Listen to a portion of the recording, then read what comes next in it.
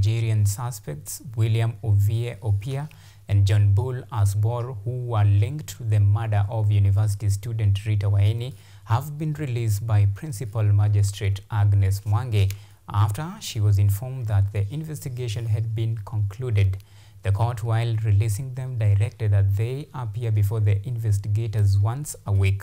The police also requested more time to analyze the SIM cards, laptops, and phones of the suspect while they wait the result of the DNA test.